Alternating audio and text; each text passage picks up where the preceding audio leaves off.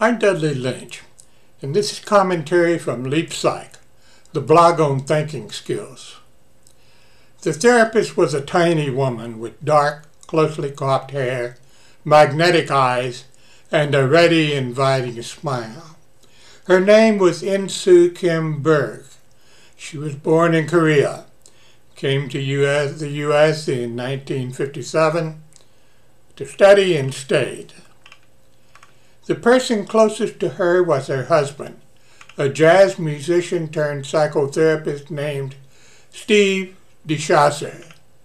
She persuaded the tall, gangly, Sherlock Holmes-loving DeShazer to follow her to Wisconsin from California and join her in her life passion, equipping psychotherapists to help people heal quickly without years of expensive, slower than molasses, Freudian-style talk therapy.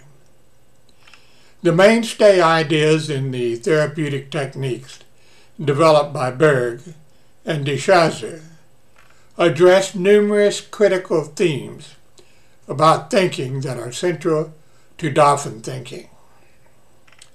Among these powerful ideas were these: if it isn't broken, don't fix it. If it works, go with the flow. If it isn't working, do something different. The solution to an issue, any issue, is almost never related that closely to the problem. This explains why the way people think and talk about problems is almost guaranteed to be different than the way they think and talk about solutions. The first place to look for solutions is to exceptions. Ask yourself what has been working that you really hadn't noticed all that much. The next best place to look for solutions is to what makes sense now that you've thought a little more about it. What usually matters are the small, right, smart, good, that is moral, next steps. They may put you on the path to big changes. People need to be reminded, and none of us ever want to forget, that the future is both created and negotiable. Not all change is a problem, and problems do not all happen at once. But change is inevitable. Sounds simple, doesn't it? But Berg warned about that. Because thinking this way looks and sounds simple, people expect it to be easy. But she said it wasn't. She said thinking this way is hard. The reason that it isn't enough simply to read somebody's book, even if that book is called Strategy of the Dolphin, or The Mother of All Minds, or Leap, How to Think Like a Dolphin, etc., etc., or to take graduate school classes and grow familiar with such techniques for guiding and dealing with change. Such accomplishments, while commendable, are often inadequate to the task at hand because they leave out, as Berg phrased it, the art part. A-R-T part. She added, the art part is about what to do when.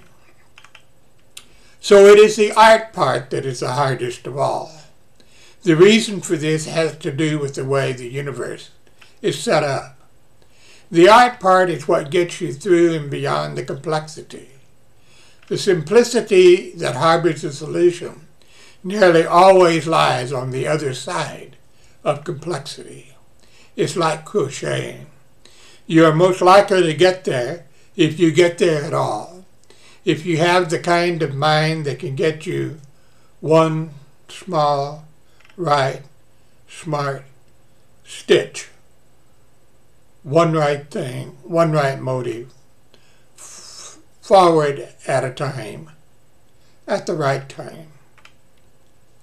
All our books and models and tools at Brain Technologies are about hastening and equipping that kind of mind.